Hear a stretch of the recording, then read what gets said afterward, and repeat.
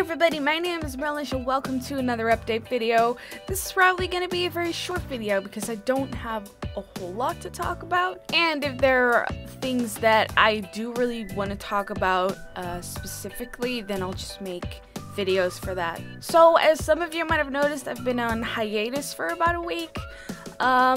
There's nothing serious going on, I guess. It's just that I really needed to catch my breath for a bit.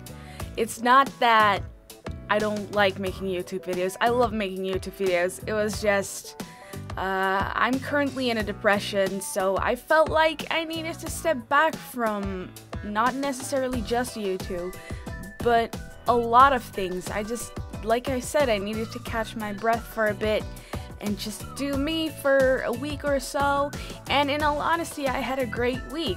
I've been reading a lot, I've been painting some statues with my dad, I was at my sister's birthday, I met up with my best friend. There's just a lot of things that really made me happy and made me value a lot of things that I've sort of taken for granted for the past few months. I'm not gonna go into depth about the depression. I do want to make another video about that though, because I feel like it shouldn't be a taboo to have a depression. Since the internet started to rise up, I guess, a lot of people have been having mental issues, and I think tons of people think that it's not okay to have a depression or some mental health issue. It's not okay to talk about. You should probably just keep that in your own private space and not talk about it whatsoever. I feel like that's bullshit. I think people should talk about it because that's ultimately what's gonna get you through it, you know, talking to people, being open about everything that's going on inside your head, because if you keep it inside, it's gonna explode at some point. I'm a bit of a hypocrite because I've waited about 3 years to go see a psychologist, but I still did it. I'm very proud of myself that I did it because I was very skeptical. I was never really able to imagine talking to a stranger about my feelings and everything that's going on inside my head.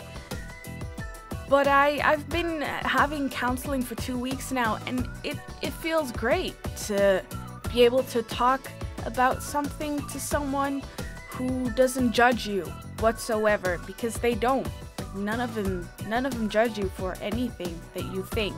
I said I wasn't gonna get into depth about depression, but I kinda did. The other thing I wanted to talk about was a new schedule, because when Outlast and Little Nightmares came out, I was so excited, and I played through the games pretty quickly. So I basically had videos every single day, so Monday through Sunday. Obviously, if you do YouTube as a hobby, while you still have other things in your life going on, it's gonna be incredibly hard to keep on doing that.